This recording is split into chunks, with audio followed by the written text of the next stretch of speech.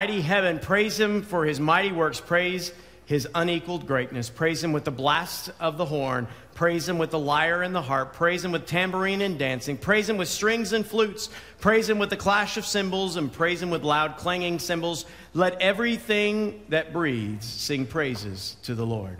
Amen? Amen. So we are in the midst of summer. The heat is on. I don't know if you guys have felt it. Anybody notice that this week? It was kind of hot. How many of you were hiding out inside this week because it was just too hot? Yeah, there were moments where I thought, what was I doing outside? We took the teenagers paintballing, and it was hot while we waited, but boy, we forgot about the heat because after a while, all we were concerned about was getting shot, all right? But it was a lot of fun, busy week, and that was with the teenagers on Wednesday, and then Thursday, the kids, we gathered them here for gadgets and gizmos. I always want to say gadgets and gizmos. I don't know why, but that's what I want to say. And we're looking at how God made us in his image. And it was really great to watch some of the kids draw a self-portrait of themselves on a mirror. That was kind of challenging. Maybe you should just try that sometime. But, this idea of God being creator and all that he's given to us is sometimes something that we neglect to really take in completely. We have a tendency to just restrict God to the church box. But he's given us so much. He really has. And we're in the midst of a teaching series on stories of transformation, trying to understand the way that God has put things in the scripture to help us see transformation more clearly. And I'm going to be wrapping up my portion of that today. Next week we have a special guest preacher, someone who's never preached here before, although he's preached here before. We'll see how that works out. But he's never preached here before. And so I want you to come next week, and I want you to listen. I'm going to be here, all right? And I'm anxious to hear this preacher, okay? I'm anxious to hear what it is that God has to say through this person. But in working through these stories of transformation, kind of where I'm at in this is that I looked at Stephen's life, and I share with you how I identified with this man named Stephen, who is found in the New Testament in the book of Acts, and how he started by just waiting on tables and caring for widows. And next thing you know, he was somebody out performing miracles and preaching the word of God, and then was martyred, killed because of his commitment and his testimony of faith. And then last week, we took some time to look at Abraham, and how in Abraham's story that there is a lot of things that Abraham just does weird or wrong. That just don't make any sense to us when we think about it from if you're going to make it into the Bible Faith Hall of Fame, that you probably have your act together. And when you read through Abraham's story, you find out he's a long way from having his act together as he walks in his journey of faith. And that his entire life is a story of transformation. And so today I want to take it and I want to look at a different angle. I don't want to look at just one person. I want to kind of challenge us as a whole. We're Father's Day, and I want to challenge us with an aspect of transformation that maybe you need to go through, just like I've had to go through this, and I continue to go through this aspect of transformation. And that is that it seems like a rather simple thing, but it is a very deep thing. It seems like something that, we could just easily take for granted, but the truth is that it's something that shapes so many other aspects of our Christian experience and our transformation journey. And quite simply, what I want to look at is the transformation that you and I have as it relates to how we refer to God as Father. You see, we live in a culture filled with fathers. That's why we have Father's Day. Most of us, well, actually all of us are here because of a father. He may not have stuck around. He may have been, just on the move. But we're here because of a father. We may not even had a father who cared for us and nurtured us, protected us. It's quite possible some of you in this room had a father who abused you,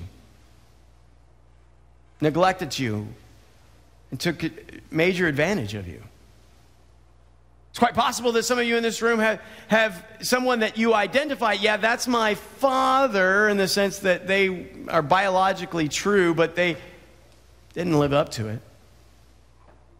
in any fashion. And I want us to wrestle with this because at some level, I think all of our earthly fathers let us down. And all of our earthly fathers play a role in shaping the way we see God the Father. Every one of our earthly fathers shapes it, and there's no way we can get around it. And the reason is that we simply use the same word to describe both. Father. I mean, and it's hard when you use the same word to describe it. Risa had a little bit of a challenge explaining her story because she had two Davids in there. And for a moment, if you weren't paying close attention, you were like, wait a second, which David is that? Is that the older David or the younger David? And they both had similar traits. Both of them heart disease. Both of them alcoholics. And so if we're not careful, we can mix, wait, what were we talking about? And we can get it mixed up. And I don't want to spend too much time there. But what I want to say is that when we use the word Father to describe God, the way that we see our earthly father shapes that. And there's no way around it. So if your father was stern or detached or funny or gracious, those shape the way that you see God the Father. Chances are your father has, at one point or another in your life, scolded you. Now, that may have happened more often than what you wanted it to. It may have happened more often than it needed to. Maybe dad was having a bad day, and you became the brunt of his bad day. Because sometimes that happens to us.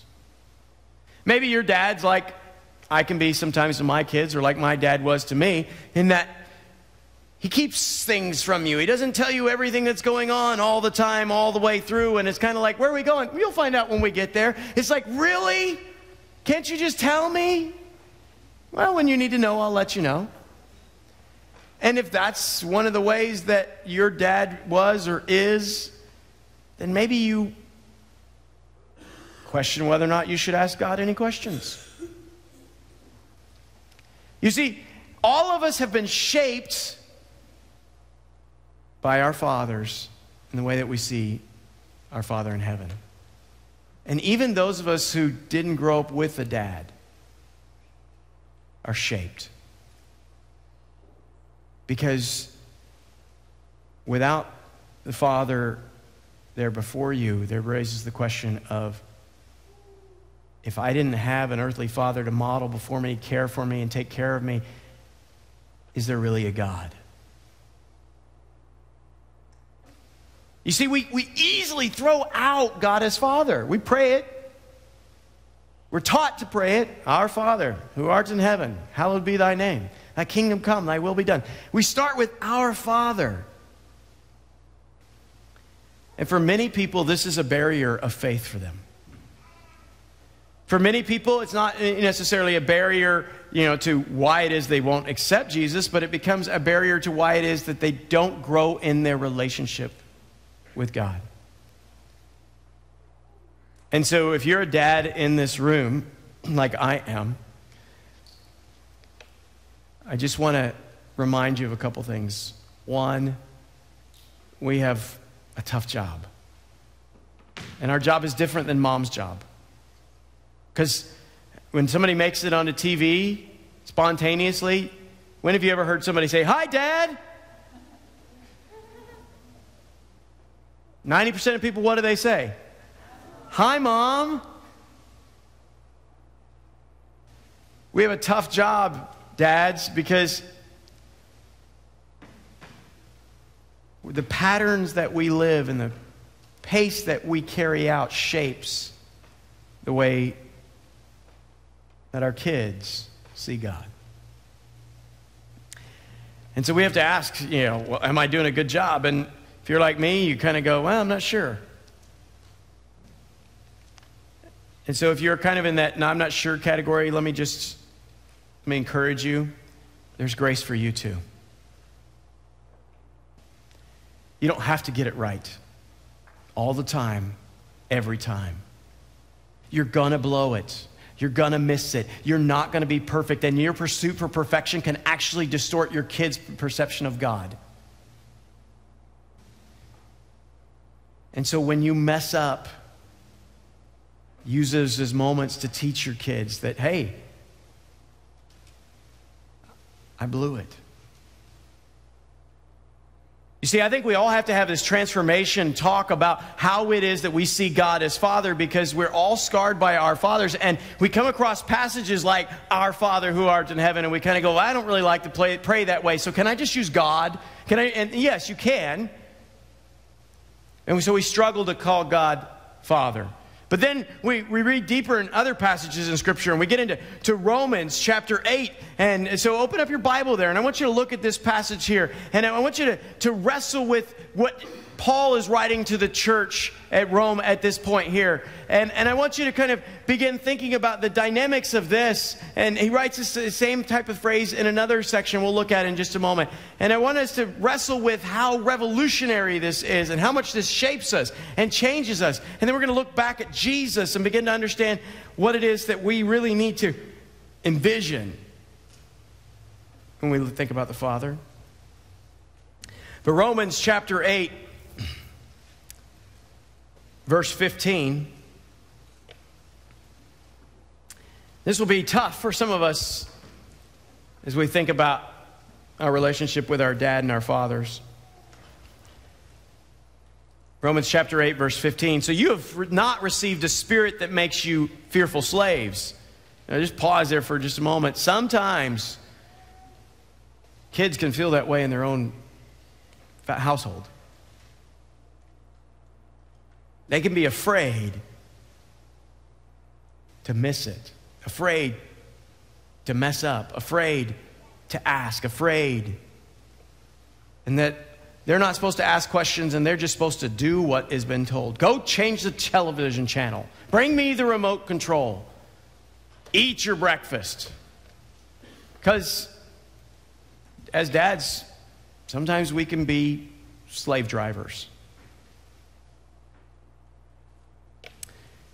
You have not received a spirit that makes you a fearful slave. Instead, you have received God's Spirit when He adopted you as His own children.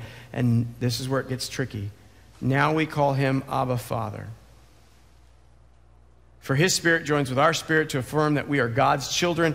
And since we are His children, we are His heirs. In fact, together with Christ, we are heirs of God's glory. But if we are to share in His glory, we must also share in Christ's suffering. I want to focus in on this aspect of now we call Him Abba, Father. And this Abba, Father that we're referencing here is not the 1970s band ABBA.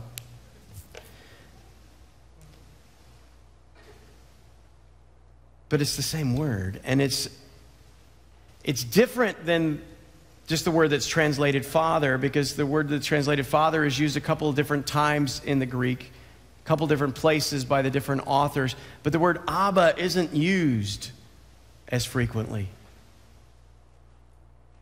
It makes 3 appearances by my study. 2 of them are by Paul and 1 is by Jesus, as recorded by Mark. And this notion of Abba, Father, some have said that it's a more intimate and a more juvenile way to refer to a dad. When I say juvenile, I don't mean like, immature or juvenile. I mean more like a kid's way of referring to their dad. And that's tough if you grew up with a bad dad. I've met people who refer to their dad by the dad's first name. I remember when I tried that once. Didn't go over so well. Yeah, but I mean, I've met them. They refer to him not even as dad or father, but the old man. The old man. The old man. And it's not a term of endearment or a term of respect or any of those things that you'd want, those things that you kind of expect on Father's Day. It's filled with animosity, almost a grudge. And so if you were somebody who grew up with a very difficult relationship with your earthly father, then it's going to be really hard for you to be able to use a very affectionate term that is related to dad when you're talking about your heavenly Father. And because of the way that you see your dad and not being able to kind of be affectionate with your dad, you're going to struggle with being affectionate with God. But it says that he's adopted us. Paul writes, he says, he's adopted you and he's taking you in. And this is different than the way that sometimes we just grow up in a family. You know, the comedians have said, you know, I'm your father, I brought you into this world, I'll take you out. And some of our dads have actually said that, and we're kind of like, yeah, okay, do you love me? And you know, sometimes we know they're joking, and sometimes it wasn't so joking. But here's the difference. I want you to catch this, all right? I brought you into this world, I'll take you out. It can be one of those phrases that pushes us away, versus a phrase which is, I chose you. You weren't just something I was stuck with. I selected you. I've embraced you. You're mine. I fought for you. I paid for you. There's a different level of action that's occurring. Sometimes dads get straddled with kids and they weren't prepared for it and they didn't know it was coming. They just were out trying to have a good time. And it's like, oh, got a kid out of that one. I didn't choose that. I chose to have a good time. And that's where when Paul writes that we've been adopted, we need to catch this. God is choosing us. And this is the beginning of the transformation. This is the beginning of the shift. This is the beginning of the change. Because I think it's easy for us to say, well, you know, I know God's the creator and God, you know, he made everything. And in some sense, you know, Moses writes about that. You know, Moses in chapter 32 of Deuteronomy is speaking to them, and he says quite simply, he says, hey, you know, isn't he your father who created you? Has he not made you and established you? And so that created you and established you, since sometimes we use that in a negative way. We see it in a negative way. It's like, yeah, well, if you hadn't made me, what would you do with me then?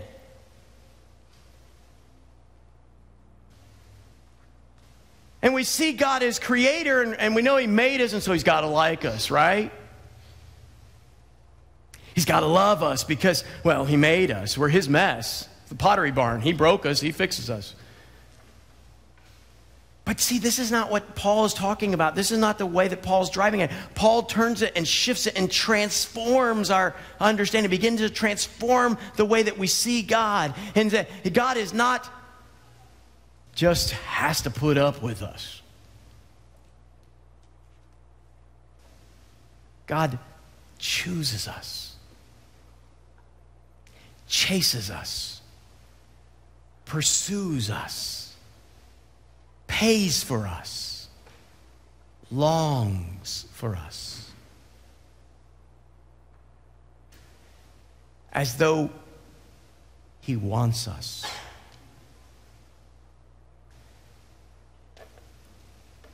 Dads, I'm speaking to me and I'm speaking to you. Do we always display, I want my kids around? Maybe not. Maybe it's a place that we really need to think about that. Do we just put up with them? It's a tough thing to think about, dads. Being a dad is tough. I'm not sure I like the job title. I like my kids. I'm just not sure I like what I have to do as a dad. Because I got to be engaged when I might choose to sit back. I have to express and do more than what I want to sometimes. I got to lay down on the floor and play cars or Barbie dolls or whatever. I got to read a story when I just want to watch a television show. Got to chauffeur them from one place to the next when I'd rather just do what it is that I want to do.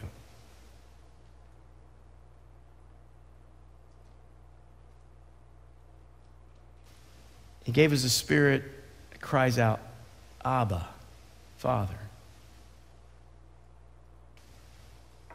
It's different. It's the spirit of adoption. It's the spirit of, he chooses us. And most of us, we look to our dad when we think about God. But I want you to flip over to John chapter 14.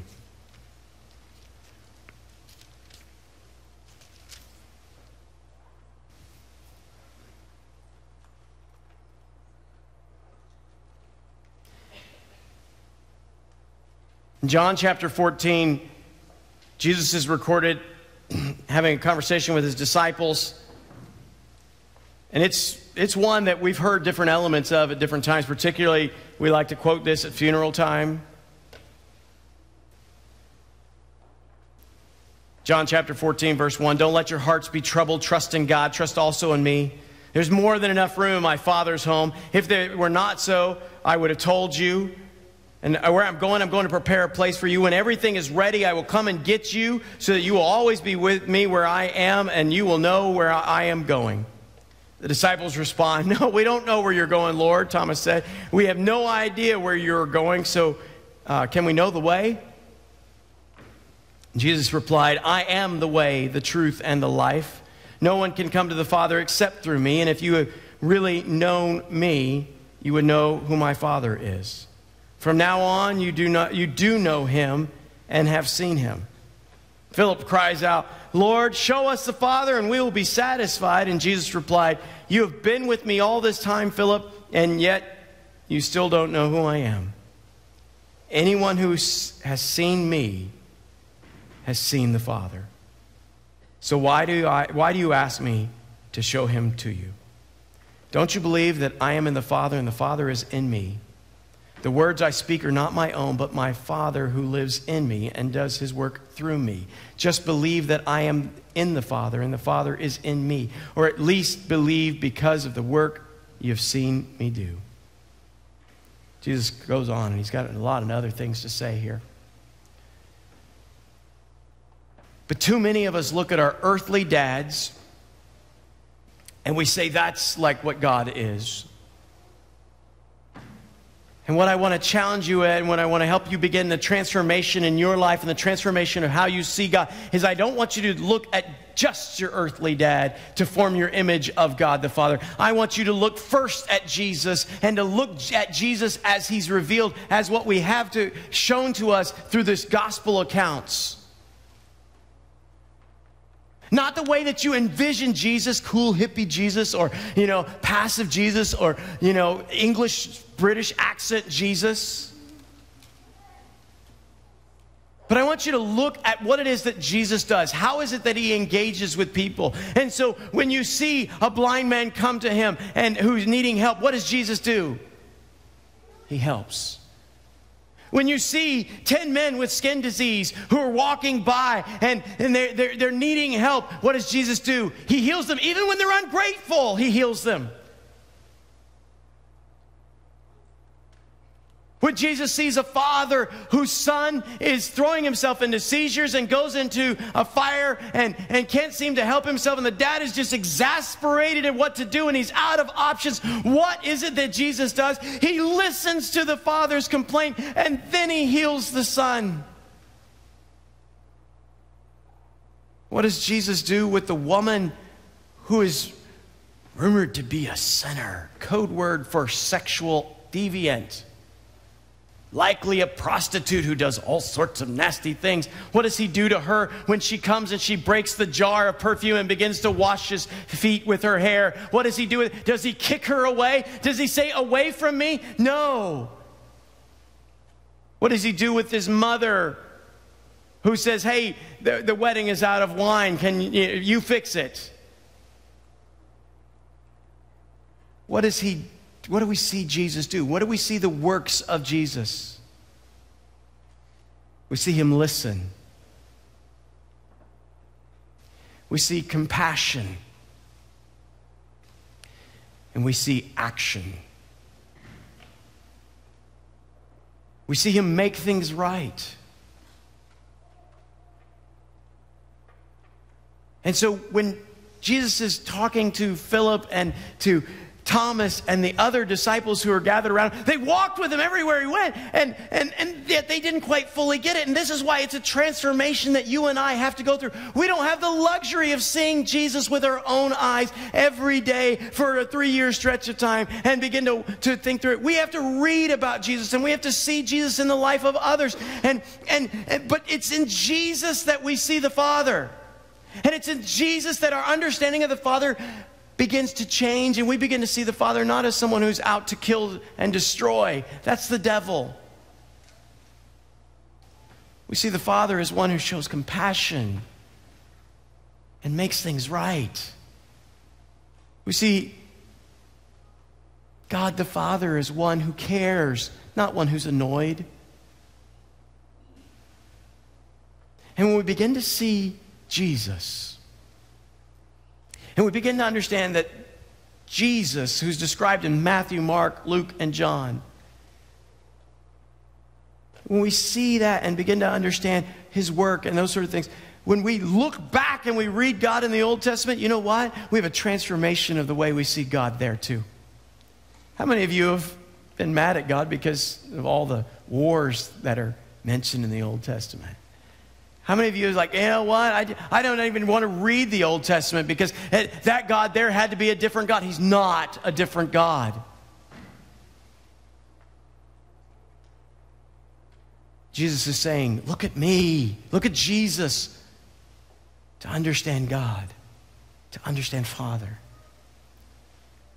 so that you can cry out in the spirit of adoption, one who was wanted, one who was chosen, Abba, Father. You see, we love the fact that Jesus went to the cross and he died for us. He took our place on the cross, so that way we didn't have to die. He died for us. We love that about it. But what we forget is that that's the Father doing that as well. It's not a separation. The Father is in on that. He's in on choosing you. He's in on giving for you. He's in on rejoicing for you. He's in on making things right for you. It's not just Jesus. Jesus isn't the good guy and the Father the bad guy. The Father loves you immensely.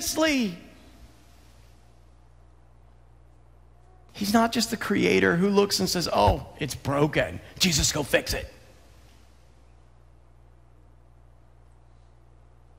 His heart breaks for you. And he wants you to see that. He wants you to know that.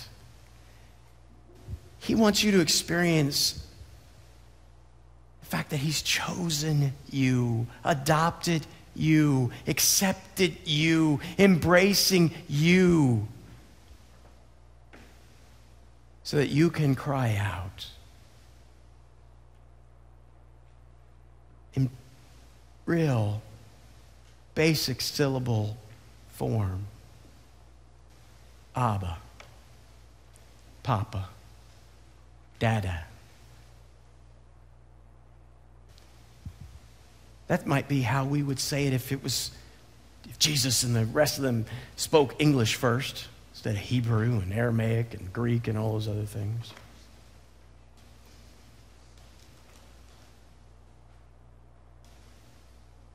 Do you allow God to continue to transform the way that you understand him? Do you allow God to continue to shape you and transform you so that way you have your spirit joining with his spirit crying out, Abba. Or are you in that position of still wondering, who is he? If you're still wondering who he is, then go to Jesus. Read through Matthew, Mark, Luke, John. You'll find that, some of the stories sound exactly the same, and it's because it's a repeat of the story told by a different writer.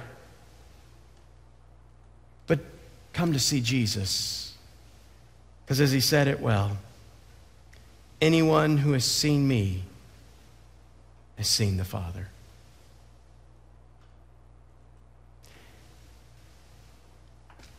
God, as we bow our heads right now,